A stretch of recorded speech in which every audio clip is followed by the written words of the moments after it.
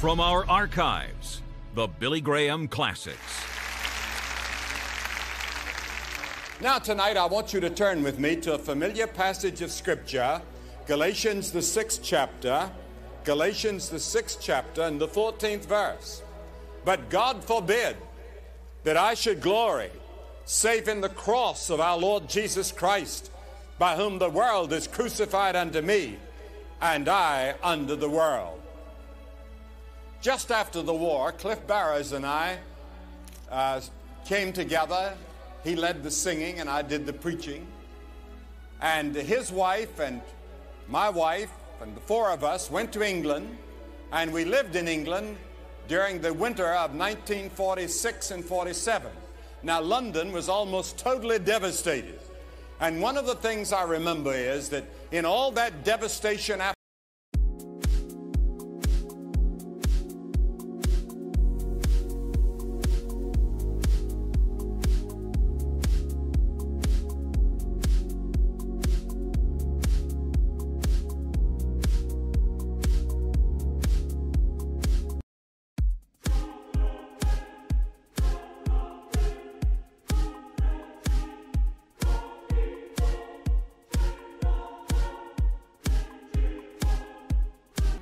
a tiny cross placed there by Sir Edmund Hillary, the first man to conquer the peak of mountains, is buried on the snow and the ice at the summit of Mount Everest. Now many of you are very religious, and you have embossed upon your Bibles a cross, or you wear a cross around your neck. And the thing that I want to ask you tonight is this: what does the cross mean to you? Why do all the Catholic churches and all the Protestant churches have a cross? That's the one thing we agree on, is the cross. The whole Christian world looks to the cross. Why did Paul say that he gloried in it more than anything else in all the world? Paul could have gloried in his education. He was one of the most educated men of his time. He could have gloried in his religion. He was very religious. He could have gloried in his ability to speak several languages. He was fluent in several. He could have gloried in the fact that he was a Roman citizen, but he didn't. Or he could have gloried in certain things about Jesus Christ other than the cross. His spectacular, miraculous birth, born of a virgin, the Virgin Mary. Or the great teaching of Christ. Even today, educators say there's never been a teacher like Jesus Christ. Or his great social work. His compassion for the poor and the needy, his concern for the hungry and the sick, his amazing resurrection from the dead, his future glory when he's going to rule the world and his kingdom is going to come. He could have gloried in any of those things, but he said, no, I glory only in the cross. And he said, God forbid that I should glory in anything else except the cross. Why? Well, I want you to think a moment and look at that cross. It was the most cruel of all punishments, because the victims sometimes would hang there for several days. It took them several days to die. And on this occasion, they were crucifying three people: two thieves, murderers, and Jesus in the middle. The soldiers entered the guardhouse and brought Jesus with the two other condemned men. They were beaten 33 times or 39 times on their bare backs with leather thongs with steel pellets on the end. A crown of thorns had been put on Jesus' brow. A cross was laid upon his back. The procession started. Jerusalem was filled with a carnival-like atmosphere at that time. And the procession went through the main streets so that all might see that the criminal and be warned of a similar fate if he broke the laws of Rome. A big crowd was following. Just a few of Jesus' friends were following. And Jesus became weakened by the loss of blood, and he fell. And so Simon of Cyrene, an African, helped him carry the cross. The soldiers went quickly and methodically about their task of driving home the nails in his hands and the spike through his feet. The crowd mills around jeering, he saved others, himself he cannot save. They laughed and they mocked and they made fun of him. Come down, do just one more miracle, they said. But he didn't do it. He stayed there. And you know why he stayed there? Because of you. Because he loved you. Because you see, only in Jesus Christ can we find forgiveness of sins. He was bearing our sins on the cross. People ask me constantly as they write, is there any hope for me? Can Christ save me? Prostitutes, alcoholics, robbers, murderers, prisoners, people filled with racial prejudice, people who hold in their hearts anti-Semitism.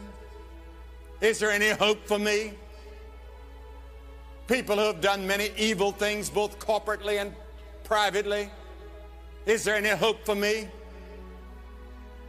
A bishop of a church in another country came to me one time, some years ago now, and he told me that he did not believe that he was saved. He said, I've been to theological school in England. He said, I've been a bishop now, and he told me how many years. But he said, I have so many doubts that my sins are forgiven and I'm going to heaven. And he said, I've come to you to ask you if you would pray for me and pray with me. And very simply, I talked to him just like he was a little child, as though he had never heard the gospel before. Tears came streaming down his face, and he got on his knees and he prayed a very simple prayer, which indicates to me that you can even be a clergyman, be in the church. I know a man in St. Louis, pastor of a large church. He was converted to Christ under his own preaching. He'd never known Christ, and suddenly the Spirit of God spoke to him. I know a man here in Boston who was pastor of a church that was dying. He had a brilliant education from one of your great theological seminaries here. And his little daughter got sick, and he thought she was dying. And he said, Lord, he said, if you will raise up my daughter from now on, I'll turn to the Bible and preach nothing but the Bible and accept your word as the word of faith. And that happened. Within a year, his church was packed out. Now he's pastor of a great church in Florida. Some of you know him. Paul gloried in the cross because it is the only way of salvation. Nothing else will save. The cross is the only way. There is a way, the Bible says. Oh, there are other ways of salvation, so we're taught by many teachers, that seemeth right, but the end thereof is the way of death. There's only one way, by the cross. And that's one reason why people don't like to talk about the cross or the exclusiveness of salvation. We like to think that there are many ways. And there are many ways that people worship, and there are many ways that people pray. And God does hear the prayers of all people all over the world. Whoever calls upon the name of the Lord is going to be heard. But there's only one way outlined in the Bible, and I, as a minister of the gospel, must declare unto you what the Apostle Peter said. There's therefore now no other name under heaven whereby we must be saved. Jesus said, I'm the way, the truth, and the life. No man cometh to the Father but by me. I didn't say that. Jesus said it. Jesus said, as I've already quoted, enter in at the narrow gate. For wide is the gate, and broad is the way that leadeth to destruction. And many there be that go in thereof. Because narrow is the gate, and hard is the way which leadeth unto life. And few there be that find it. Notice, he says it's hard. It's not easy to follow Christ. You pay a price.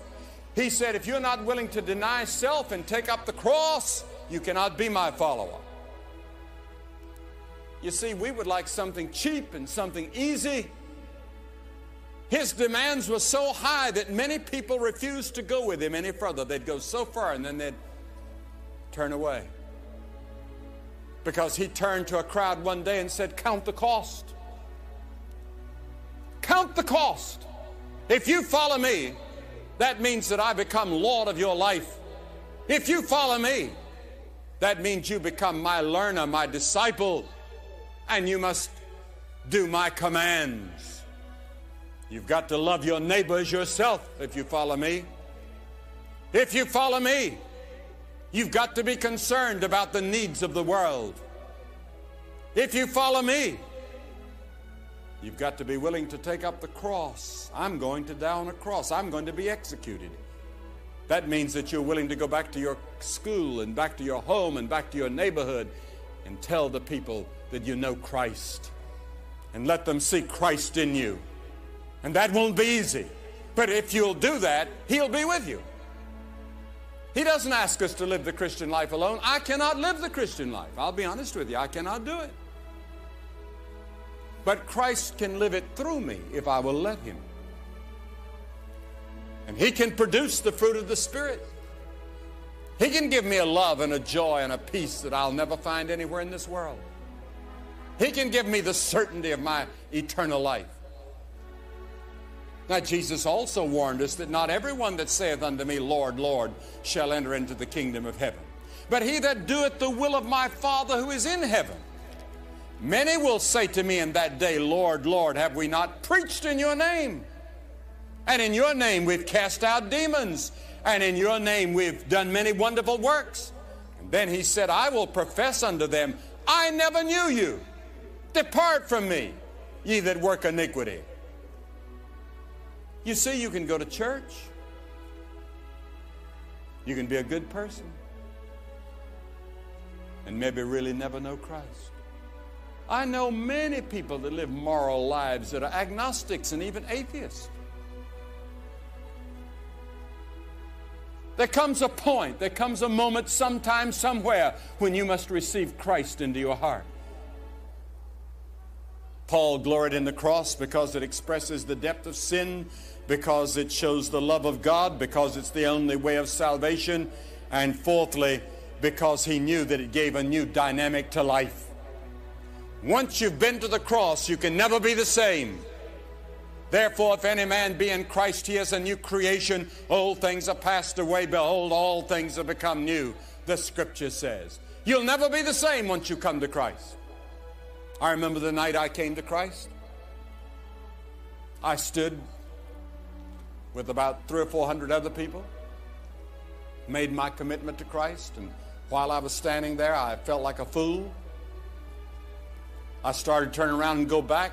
A woman next to me was weeping, and I didn't have any tears. I had no emotion at all except fear, afraid of standing in front of so many people.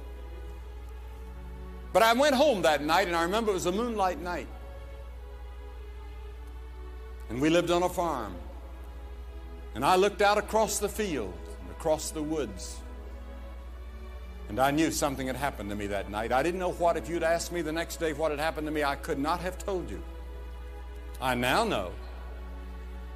That first step was so weak, and my faith was so weak, and I had so many doubts.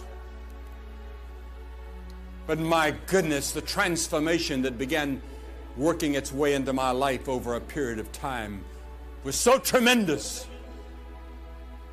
And it's still working. And it's still growing. And I'm still learning. And it gets better every day. And then fifthly, it's a motivation for service. A motivation for service. Did you see Mother Teresa getting that award? And then she won the Nobel Peace Prize 2 or 3 years ago. And she's won so many awards. And she said, I owe it all to the cross.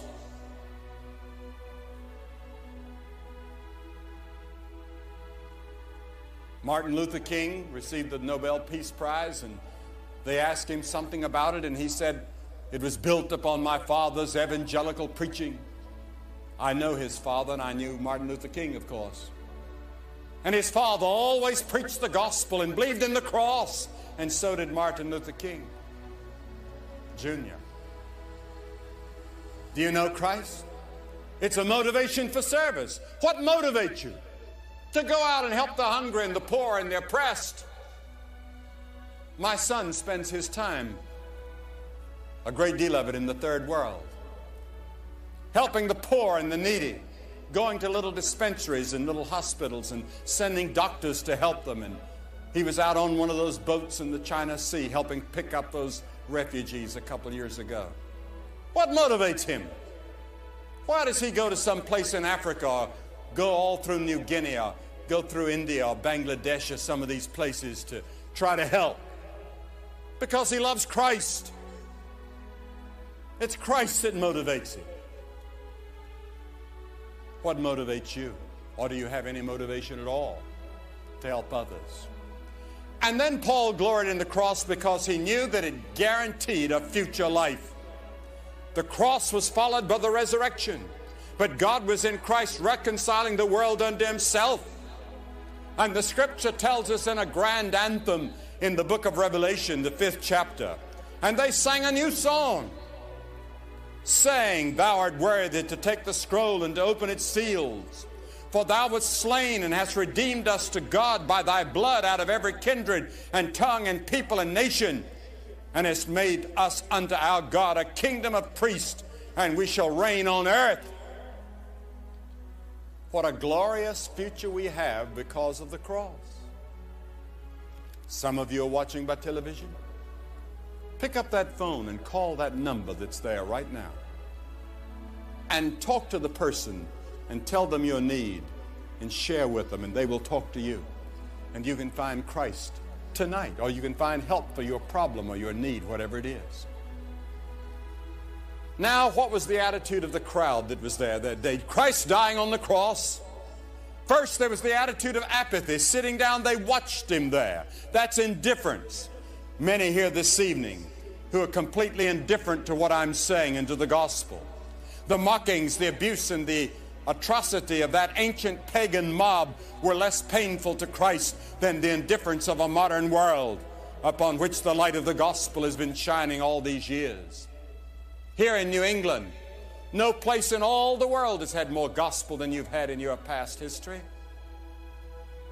How many today are indifferent? Too much is given, much is required. You see, more is going to be required of you. Where you've had the gospel for so many years and so many Bibles and so many churches and now the television and the radio, than those people in China or people in other countries that don't have the gospel as freely as we have it today. And then there's the attitude of the skeptic and the cynic. And they that passed by railed on him, wagging their heads and saying, you that destroy the temple and you build it in 3 days, say to yourself, come down from the cross. And there are skeptics here tonight, I know that. We've had many a skeptic come to the meeting and have his life changed. I remember the great scientist from the University of Minnesota who came. Skeptical. But 3 days after that service, he found Christ and became a wonderful Bible teacher on the faculty at the university. Then there's the attitude that saves. Now there stood by the cross of Jesus his mother and his mother's sister. And then there was the attitude of the centurion who said, truly, this is the Son of the living God. My wife was born and reared in China. And in Chinese, the word come is written with 3 characters, each of which is a cross with a person on it. We're translating tonight in Chinese, both Mandarin and in Cantonese. The cross in all languages means come to the cross, find salvation. Come to the cross and find peace. Come to the cross and find forgiveness. Come is the invitation of the whole Bible. Come unto me, all ye that labor and are heavy laden, and I'll give you rest. Come to the cross. I'm asking you tonight to come to the cross. You say, well, what do I have to do? 3 things. Christ has paid the price on the cross. He's been raised from the dead. That is the heart of what is called the good news, the gospel. The good news is that God loves you. He gave his Son to die for you. He will forgive you of your sins. He will give you eternal life tonight. You don't have to wait till tomorrow, tonight. That's the good news, but you must receive it. How do you receive it? First, by repenting of sin. That means to turn, to change your thinking, to change your mind, to change your attitude, and to change your way of living. Let Christ come and be in control of your life. That's repentance. Saying to God, I have sinned and I'm sorry for it. Forgive me. That's repentance. But then you must by faith receive Him, and that word faith may trip you up.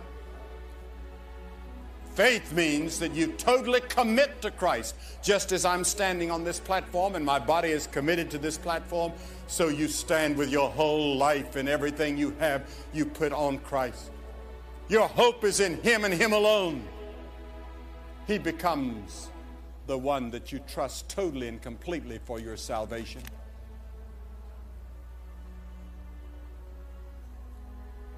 There was a minister preaching on the thief on the cross once, and some man yelled from the congregation and said, "What about that thief on the cross?" And quick as a flash, the minister said, "Which thief?" Because you see, one died and was lost, and one died and was saved. And that's the only story of deathbed repentance in the whole Bible. So you better not wait. The Bible says today is the day of salvation. Now is the accepted time. Nowhere in the Bible does it promise you tomorrow. And Jesus said you must do it publicly. He said, if you're not willing to acknowledge me publicly before men, I will not acknowledge you before my Father which is in heaven. That's the reason I ask people to come forward publicly. You see, your coming forward doesn't actually save you. It's coming forward as a symbol of an inward decision you're making in your heart. You're coming and standing with Christ at the cross and saying, by coming, I do repent of sin. I do want to change. I do want His forgiveness. I do want a new life. I'm going to ask you right now to get up out of your seat and do what we've seen thousands through New England do. I'm going to ask you to come and stand in front of this platform and say, by coming, I want sin forgiven. I want to know when I leave this stadium that Christ is with me and that Christ has forgiven me and that I'm going to heaven. If you have a doubt in your mind, don't you leave this stadium till you've settled it, because you may never have another moment when your heart is this close to the kingdom of God. You're not here by accident. I believe you're here in the providence of God. You get up and come right now. We're going to wait on you. Hundreds of you, quickly. I'm going to ask that no one leave the stadium. This is a very holy and sacred moment. And you be in an attitude of prayer. You can bring your friend with you. If you're with friends or relatives or you've come in one of those buses, they'll wait on you. You get up and come and make this commitment. Here in Boston, we've already seen hundreds of people. And you that are watching by television, pick up the telephone and call the person on the other end and have a talk with them. You see that number there. As these are coming forward this evening here at Nickerson Field, take time to call that phone number on your screen. Write the number down, and if the line is busy, call back. We want to help you now.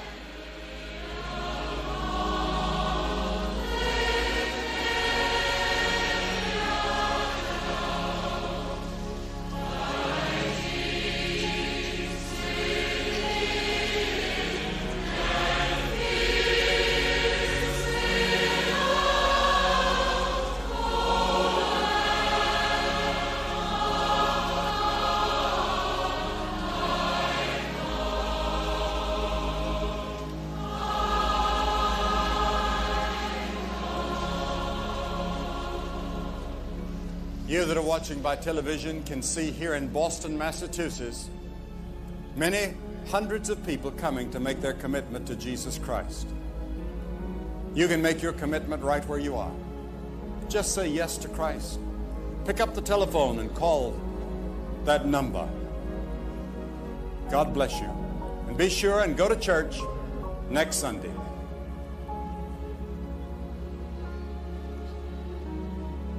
Night after night, we have seen hundreds of people respond here at Nickerson Field to commit their life to Jesus Christ.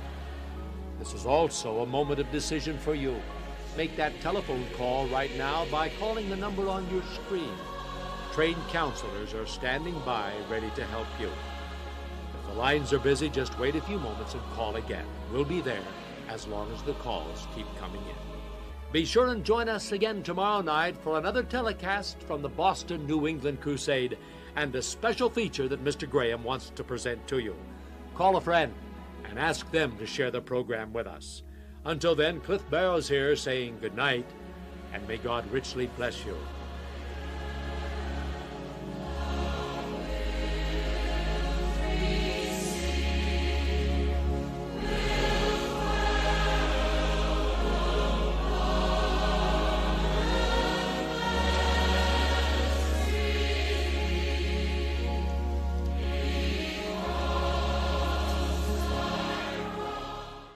If you just prayed that prayer with my Father, or if you have any questions about a relationship with Jesus Christ, I would just call that number that is on the screen.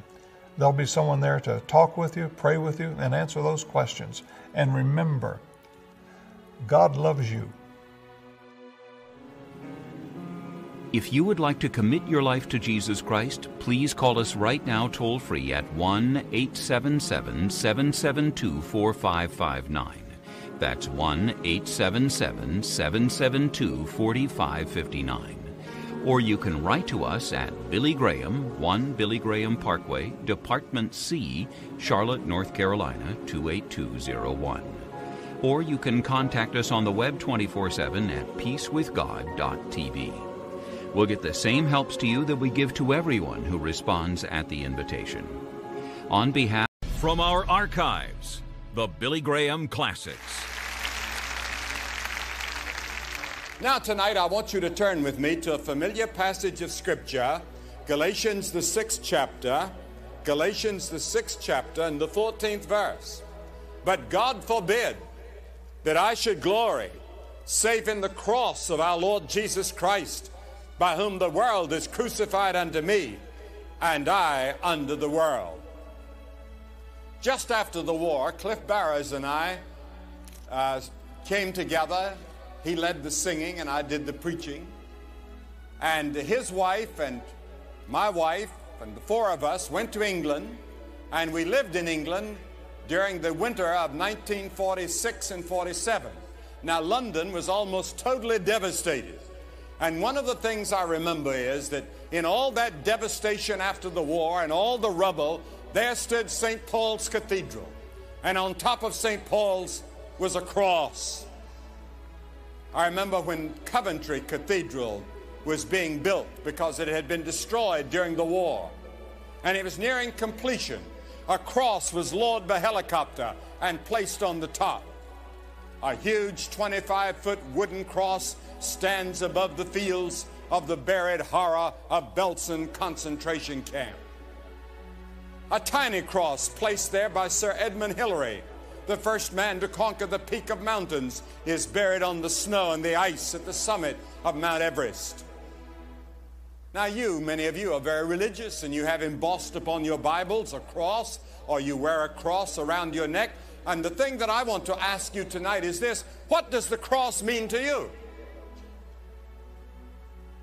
Why do all the Catholic churches and all the Protestant churches have a cross? That's the one thing we agree on, is the cross. The whole Christian world looks to the cross. Why did Paul say that he gloried in it more than anything else in all the world? Paul could have gloried in his education. He was one of the most educated men of his time. He could have gloried in his religion. He was very religious. He could have gloried in his ability to speak several languages. He was fluent in several. He could have gloried in the fact that he was a Roman citizen, but he didn't.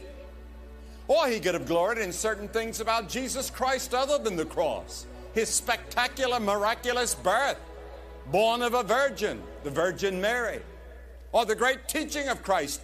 Even today, educators say there's never been a teacher like Jesus Christ. Or his great social work. His compassion for the poor and the needy. His concern for the hungry and the sick. His amazing resurrection from the dead. His future glory when He's going to rule the world, and His kingdom is going to come. He could have gloried in any of those things, but He said, no, I glory only in the cross. And He said, God forbid that I should glory in anything else except the cross. Why? Well, I want you to think a moment and look at that cross.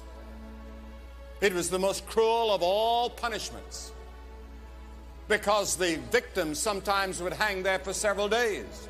It took them several days to die. And on this occasion, they were crucifying 3 people, 2 thieves, murderers, and Jesus in the middle. The soldiers entered the guardhouse and brought Jesus with the 2 other condemned men. They were beaten 33 times or 39 times on their bare backs with leather thongs with steel pellets on the end. A crown of thorns had been put on Jesus' brow. A cross was laid upon His back. The procession started. Jerusalem was filled with a carnival-like atmosphere at that time. And the procession went through the main streets so that all might see that the criminal and be warned of a similar fate if he broke the laws of Rome. A big crowd was following. Just a few of Jesus' friends were following. And Jesus became weakened by the loss of blood, and he fell. And so Simon of Cyrene, an African, helped him carry the cross. The soldiers went quickly and methodically about their task of driving home the nails in his hands and the spike through his feet. The crowd mills around jeering, "He saved others. Himself he cannot save." They laughed and they mocked and they made fun of him. "Come down. Do just one more miracle," they said. But he didn't do it. He stayed there. And you know why he stayed there? Because of you. Because he loved you. Because you see, only in Jesus Christ can we find forgiveness of sins. He was bearing our sins on the cross. People ask me constantly as they write, "Is there any hope for me?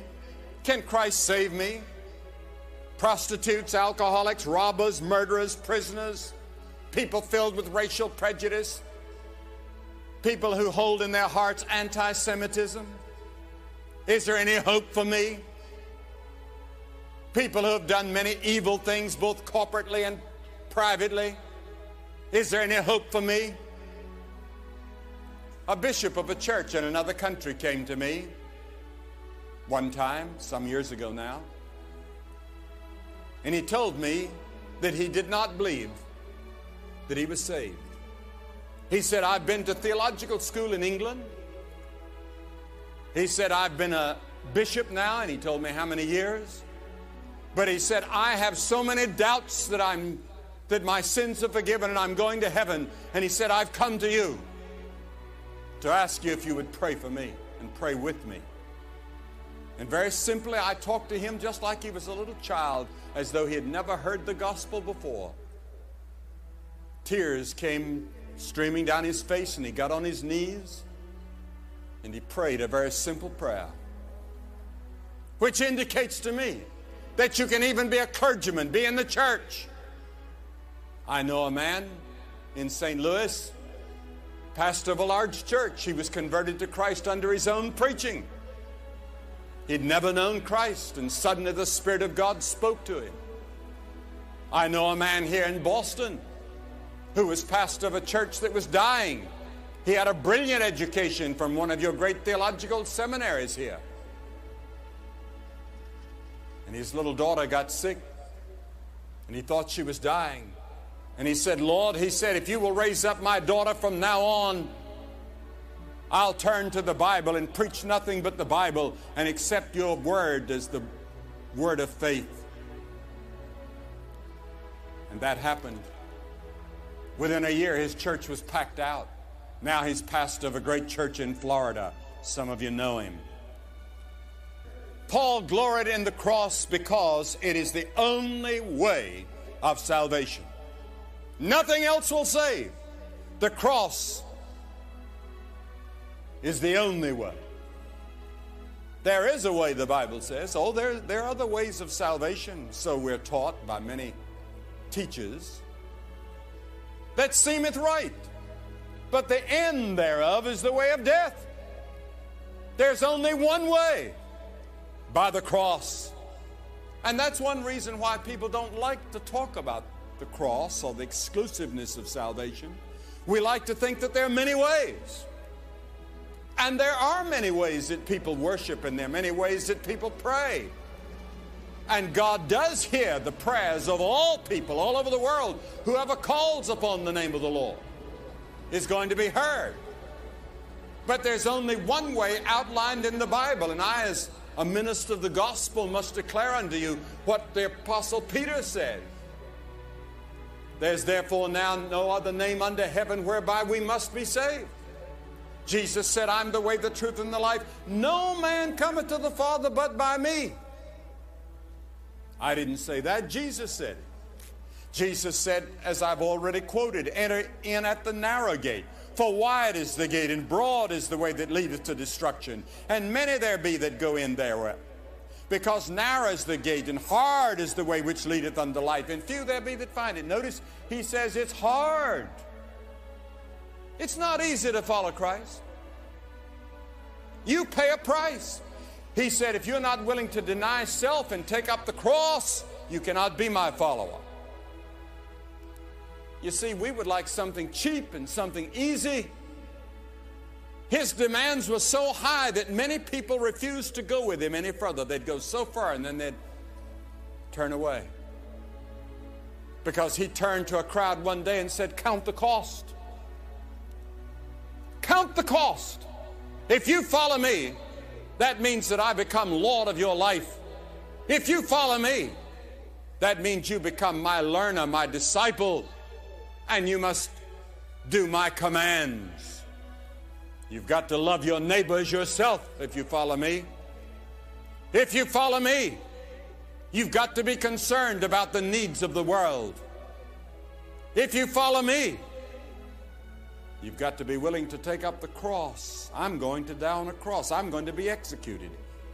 That means that you're willing to go back to your school and back to your home and back to your neighborhood and tell the people that you know Christ and let them see Christ in you. And that won't be easy. But if you'll do that, He'll be with you. He doesn't ask us to live the Christian life alone. I cannot live the Christian life. I'll be honest with you. I cannot do it. But Christ can live it through me if I will let Him. And He can produce the fruit of the Spirit. He can give me a love and a joy and a peace that I'll never find anywhere in this world. He can give me the certainty of my eternal life. Now, Jesus also warned us that not everyone that saith unto me, Lord, Lord, shall enter into the kingdom of heaven, but he that doeth the will of my Father who is in heaven. Many will say to me in that day, Lord, Lord, have we not preached in your name? And in your name we've cast out demons, and in your name we've done many wonderful works. And then he said, I will profess unto them, I never knew you. Depart from me, ye that work iniquity. You see, you can go to church. You can be a good person and maybe really never know Christ. I know many people that live moral lives that are agnostics and even atheists. There comes a point, there comes a moment sometime, somewhere, when you must receive Christ into your heart. Paul gloried in the cross because it expresses the depth of sin, because it shows the love of God, because it's the only way of salvation, and fourthly, because he knew that it gave a new dynamic to life. Once you've been to the cross, you can never be the same. Therefore, if any man be in Christ, he is a new creation. Old things are passed away. Behold, all things have become new, the Scripture says. You'll never be the same once you come to Christ. I remember the night I came to Christ. I stood with about 300 or 400 other people, made my commitment to Christ, and while I was standing there, I felt like a fool. I started turning around and go back. A woman next to me was weeping, and I didn't have any tears. I had no emotion at all except fear, afraid of standing in front of so many people. But I went home that night, and I remember it was a moonlight night. And we lived on a farm. And I looked out across the field and across the woods. And I knew something had happened to me that night. I didn't know what. If you'd asked me the next day what had happened to me, I could not have told you.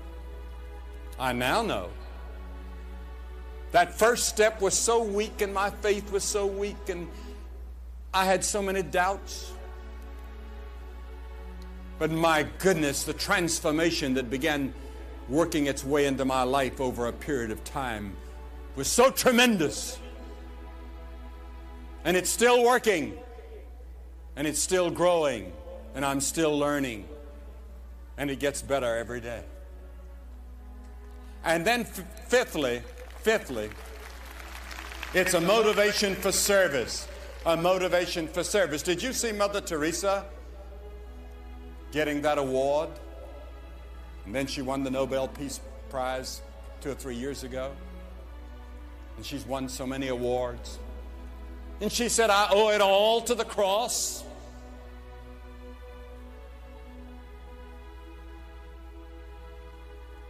Martin Luther King received the Nobel Peace Prize, and they asked him something about it, and he said, it was built upon my father's evangelical preaching.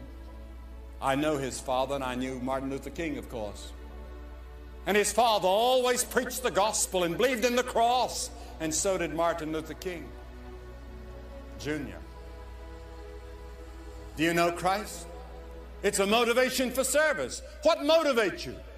To go out and help the hungry and the poor and the oppressed. My son spends his time, a great deal of it, in the third world, helping the poor and the needy, going to little dispensaries and little hospitals and sending doctors to help them. And he was out on one of those boats in the China Sea helping pick up those refugees a couple years ago. What motivates him? Why does he go to some place in Africa, or go all through New Guinea, or go through India or Bangladesh or some of these places to try to help? Because he loves Christ. It's Christ that motivates him. What motivates you? Or do you have any motivation at all to help others? And then Paul gloried in the cross because he knew that it guaranteed a future life. The cross was followed by the resurrection. But God was in Christ reconciling the world unto himself. And the scripture tells us in a grand anthem in the book of Revelation, the 5th chapter.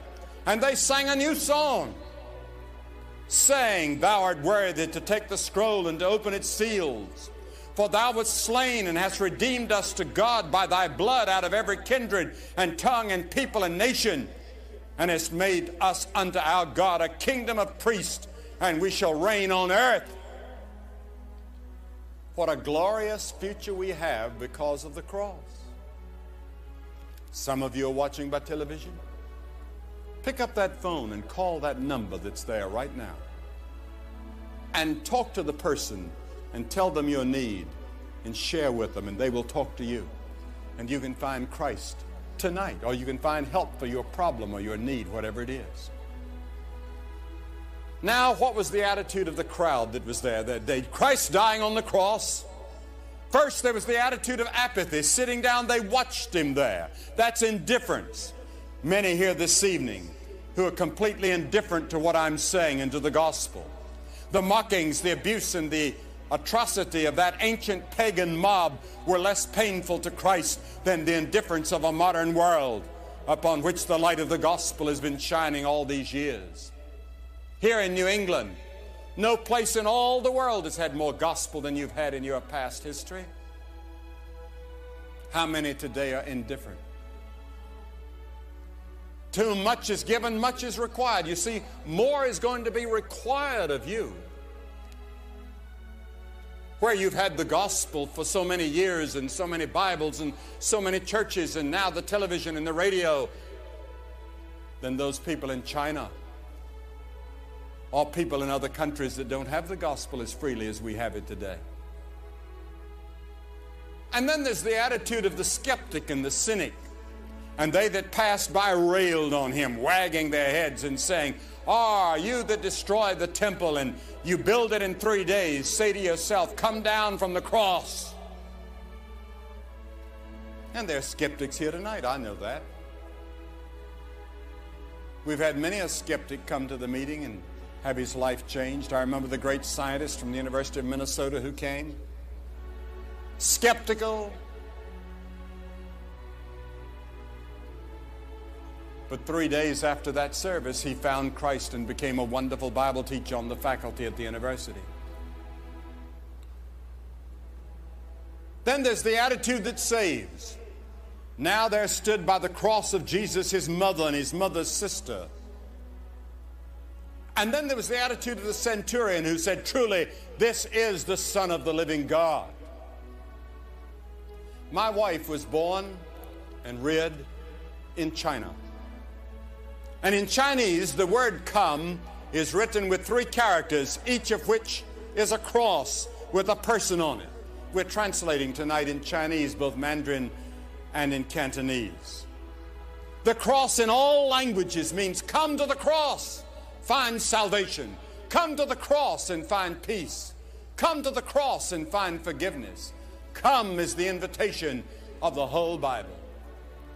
Come unto me, all ye that labor and are heavy laden, and I'll give you rest. Come to the cross. I'm asking you tonight to come to the cross. You say, well, what do I have to do? 3 things.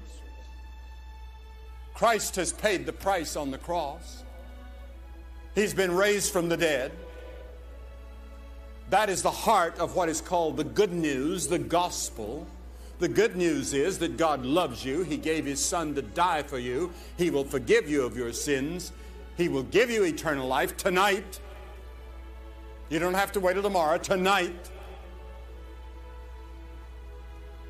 That's the good news, but you must receive it. How do you receive it? First, by repenting of sin. That means to turn, to change your thinking, to change your mind, to change your attitude, and to change your way of living. Let Christ come and be in control of your life. That's repentance. Saying to God, I have sinned and I'm sorry for it. Forgive me. That's repentance. But then you must by faith receive him, and that word faith may trip you up. Faith means that you totally commit to Christ. Just as I'm standing on this platform and my body is committed to this platform, so you stand with your whole life and everything you have, you put on Christ. Your hope is in him and him alone. He becomes the one that you trust totally and completely for your salvation.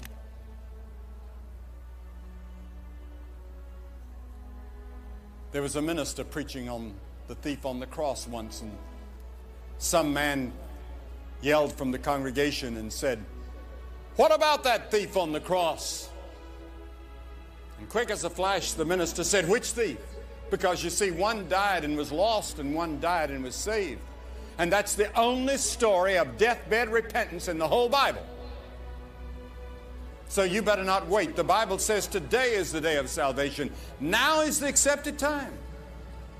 Nowhere in the Bible does it promise you tomorrow. And Jesus said you must do it publicly. He said, if you're not willing to acknowledge me publicly before men, I will not acknowledge you before my Father which is in heaven. That's the reason I ask people to come forward publicly. You see, your coming forward doesn't actually save you.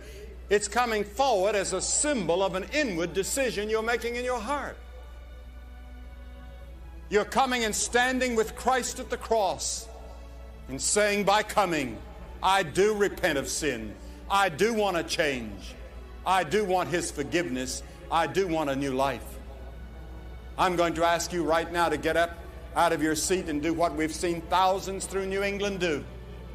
I'm going to ask you to come and stand in front of this platform and say, by coming, I want sin forgiven. I want to know when I leave this stadium that Christ is with me and that Christ has forgiven me and that I'm going to heaven.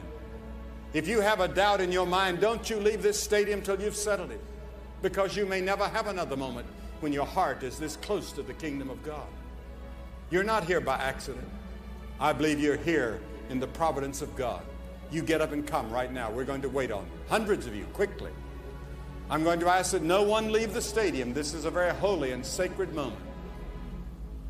And you be in an attitude of prayer. You can bring your friend with you. If you're with friends or relatives or you've come in one of those buses, they'll wait on you.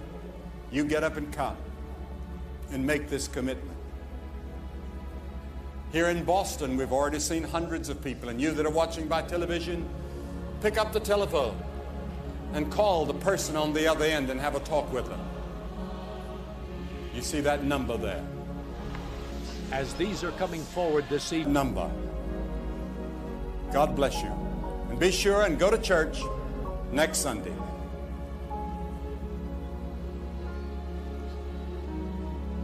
Night after night, we have seen hundreds of people respond here at Nickerson Field to commit their life to Jesus Christ. This is also a moment of decision for you. Make that telephone call right now by calling the number on your screen. Trained counselors are standing by, ready to help you. If the lines are busy, just wait a few moments and call again. We'll be there as long as the calls keep coming in. Be sure and join us again tomorrow night for another telecast from the Boston New England Crusade and a special feature that Mr. Graham wants to present to you. Call a friend and ask them to share the program with us. Until then, Cliff Barrows here saying good night, and may God richly bless you.